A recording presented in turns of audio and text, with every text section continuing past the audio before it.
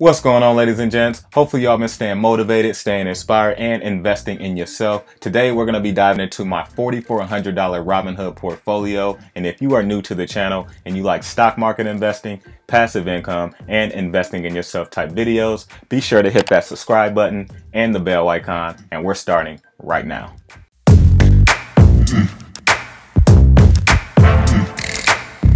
Welcome back to the channel. Mike the Investor, helping you invest in yourself today. So hopefully you all been staying motivated, staying inspired, and investing in yourself. Let's go ahead and take a look at the Robinhood portfolio. And as you can see, my portfolio value is $4,401.96. On the day during market hours, I was up $22.73, which is 0.52%. After hours, I was up $2.46, which is 0.6%. On the week here, I am up $33.79, which is 0.77%. On the month here, I am up $185.68, which is 4.40%. So not a bad gain there on the month. And as we look at the 3-month mark, you can see I am up even more, $216.36, and that is 5.17%. So not bad for the 3-month mark. And as we look at the year, you can see I am up just over 8%. So that is incredible to be in the stock market for under a year. And the S&P on average grows from 7 to 9% on average. And right now my capital gain is up over 8%. So that is pretty impressive, not including the dividends that I get every single month as well. So as you can see, it is $326.56. And as we go over to the all-time, I am up $322.44, which is 7.90%. So let me know down in the comment section how you like those gains for a completely all dividend portfolio. So let's go ahead and take a look at all my stocks and see how they've been doing. As you can see, it just turned black, so the stock market is completely closed now. And feel free to check out any of the links down in the description. I have $15 for you that's free. Also a free stock using the Robinhood app. So feel free at any time of this video to check out some of those links. And let's go ahead and dive into the portfolio. So if you watched my last full dividend portfolio overview, you know I organize my stocks based off the dividend years of growth. So it goes Dividend Kings, my Dividend Aristocrats, and then my closest to becoming Dividend Aristocrats, and so forth and so on. So if we look at Procter & Gamble here, I have my 2 shares. It is currently at $123.48. My 2 shares average cost is $109.98. My equity is $246.96. My portfolio diversity is 5.61%, and my total return is $27, which is 12.27%. So not bad on that return on just 2 shares. They have grown their dividend for 63 years, and they are a super powerhouse. So now as we look at the next stock, Johnson & Johnson, my next dividend king in my portfolio, I have 1 share. My average cost is $129.10. It is almost 3% of my portfolio. My equity is $129.18, and I am just 8 cents right now on Johnson & Johnson. And as you can see on the stats, their 52-week high is just shy of $149, and their 52-week low is $121. So as we look at Coca-Cola, the next dividend king in my portfolio, I have 4 shares of Coca-Cola. My average cost is $51.96.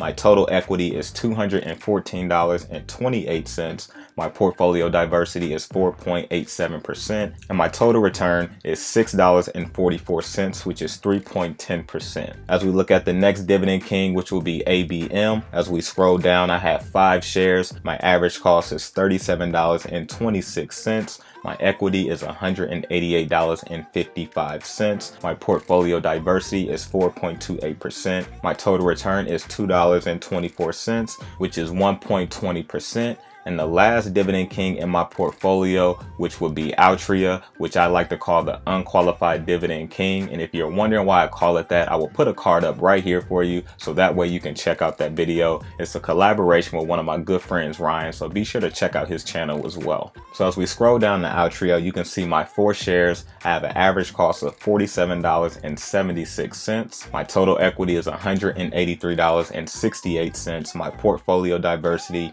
is 4.6 17%, and my total return, I am just down $7.37, which is 3.86%. So that is the last Dividend King in my portfolio. So now let's go ahead and take a look at my Dividend Aristocrats here, starting with 𝐀𝐏𝐏𝐒. So we're going to go ahead and check out them. I have 2 shares. My average cost is $37.64. My total equity is $92.32. My portfolio diversity is 2.10%. My total return is $17.04, which is 22.64%. So not bad on just the 2 shares on 𝐀𝐏𝐏𝐒, and they have been growing their dividend for 46 years, so they will be becoming a Dividend King here shortly. And as we look at my next Dividend Aristocrat, AT&T, they have been on the tear lately. They just hit a 52-week high. As you can see, they are $38.54. As we scroll down to my position, I have 5 shares. My average cost is $31.25. My total equity is $192.70. My portfolio diversity is 4.38%. And as we look at my total return, it is $36.43, which is 23.31%. So not bad for AT&T, a really nice capital gain. I also have a pretty nice dividend yield coming from AT&T as well. As we scroll down, you can see November 1st, they will be paying me $2.55. So not bad on 5 shares of AT&T. As we take a look at the next Dividend Aristocrat, which will be ADM, Archer Daniels and Midland. As we scroll down, I have 4 shares. My average cost is $39.02. My total equity is $165.20. My portfolio diversity is 3.75%, which will give my total return $9.13, which is 5.85%. So this is another Dividend Aristocrat that deals with a lot of agricultural products and land and things like that. So very stable. The media did hit them a little bit during the Fed rate cut, but I think for the long term, Archer Daniels and Midland will be a good investment. Now, as we take a look at the last Dividend Aristocrat in my portfolio, it is a utility, 𝐈𝐍𝐕𝐄𝐒. They have grown their dividend for 25 years. And as we look at my position, I just have 1 lonely share. My average cost is $39.86. My total equity is $44.90. My portfolio diversity is just about 1%. And my total return is $5.04 on just that 1 share, which is 12.64%. So there, that gives you all of my Dividend Kings and my Dividend Aristocrat, starting with Procter & Gamble, Johnson & Johnson, Coca-Cola, ABM, Altria, 𝐀𝐏𝐿𝐿, AT&T, ADM, and 𝐈𝐍𝐕𝐄𝐒. So some pretty strong stocks in my personal opinion. They have been doing very well. They constantly keep growing that dividend as well. So be sure to let me know down in the comment section. Now let's go ahead and take a look at some of those growth stocks that I hold. Starting with UPS here, I have just the 1 share. As we go into my position here, I bought them at an average cost of $114.69. My total equity is $116.25. My portfolio diversity is 2.64%, and my total return is $1.56, which is 1.36%. So as we move over to Starbucks, they have been creeping down a little bit, so hopefully we get a buying point here in the future. So as we go down to my position, I just have 1 share. My average cost is $88.70.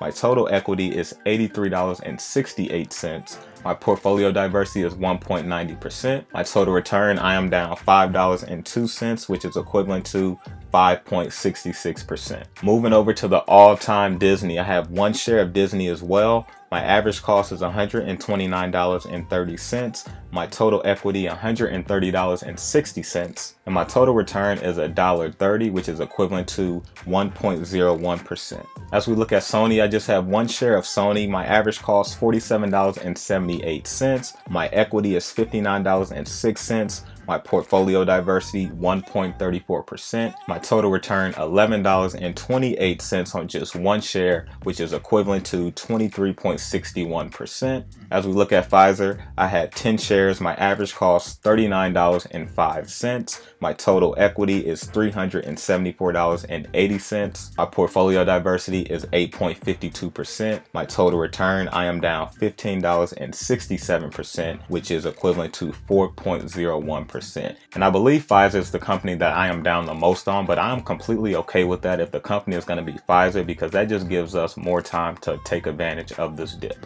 Now, before we get into my monthly paying stocks, let's go ahead and look at Bank of America here. They have been on a soar lately as well, sitting at $31.84. As we go down to my position, I have 8 shares. My average cost is $27.16. My equity is $254.72. My portfolio diversity is 5.79%. As we look at my total return, it is $37.48, which is equivalent to 17.25%. So that's a pretty nice return on my capital appreciation for Bank of America. Now let's go ahead and take a look at my monthly stocks here. Starting with Realty Income, as we go into my position here, I have 2 shares. My average cost is $68.51. My equity is $161.76. My portfolio diversity is 3.68%. And my total return, I am up $24.74 on just 2 shares. Looking at Main Street Capital, a business development company, also known as a BDC, I have 2 shares of Main Street Capital. My average cost $40.20. My total equity $86.20. My portfolio diversity is 1.96%, and my total return is $5.81. As we look at Stag Industrial here, I have 10 shares. My average cost is $29.88. My equity is $309.20. My portfolio diversity is 7.3%, and my total return is $10.35. And as we look at the last individual monthly paying stock in my portfolio, will be Apple Hospitality REIT. I have 10 shares of Apple Hospitality as well, and my average cost is $15.95. My total return $163.80. My portfolio diversity is 3.72%, and my total return is $4.26. So not a bad capital appreciation on my monthly payers, not including the dividends that they pay me every single month. Now let's take a look at PetMed Express. I am up the most on out of all of my holdings on this company alone. Incredible growth on this company, and I've been talking about them for about 3 months. I also did a brief analysis on this company, so I will leave a card up here for you if you kind of want to know what I talked about on PetMed Express. So as you can see, PetMed Express closed at $25.77. I have 10 shares. My average cost is $15.82. My equity is $257.70. My portfolio diversity is 5.86%. And hold on. My total return is $99.55.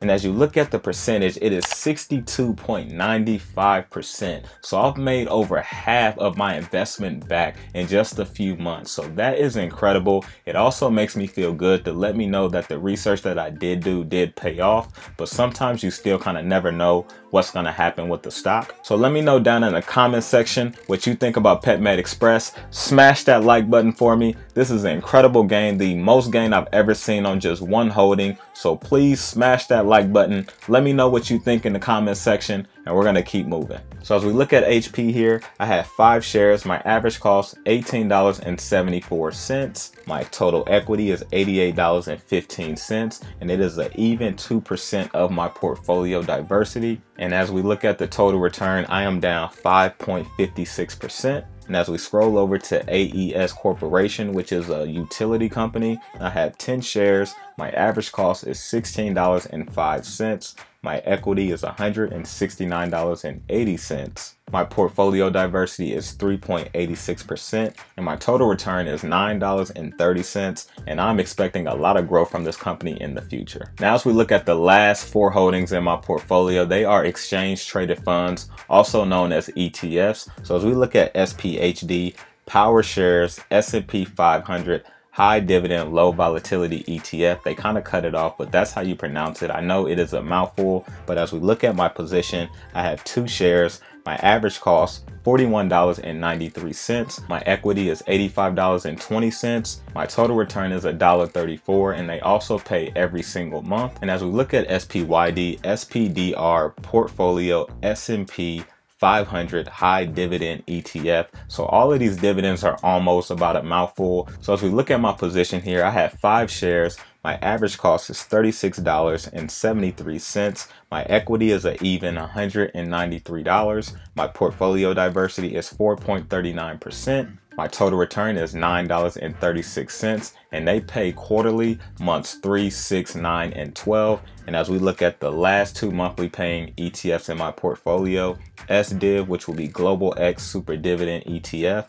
And as we scroll down, I had 10 shares. My average cost is $17.18. My equity is $172.90. My portfolio diversity is 3.93%. My total return is $1.10. And as we scroll over to the last monthly paying ETF in my portfolio, Global X Super Dividend US ETF. And as I scroll down to my position, I also had 10 shares. My average cost is $22.47. My total equity is $236.10. My portfolio diversity is 5.36%, and my total return is $11.40. So not a bad capital gain on all of my 26 dividend holdings. So that shows you how my portfolio is up 8%. So be sure to let me know down in the comment section. Hopefully you all enjoyed this video. I did make it a little bit longer just so I can go a little bit more in depth in all of my holdings so you can kind of see it all as my portfolio value grows. So be sure to comment down low on what you guys think of the new update. Hopefully you all enjoyed this video and maybe gained some value from this as well. So be sure to smash that like button, hit the subscribe button, and remember to stay inspired, stay motivated, invest in yourself, and I will see you guys back next time.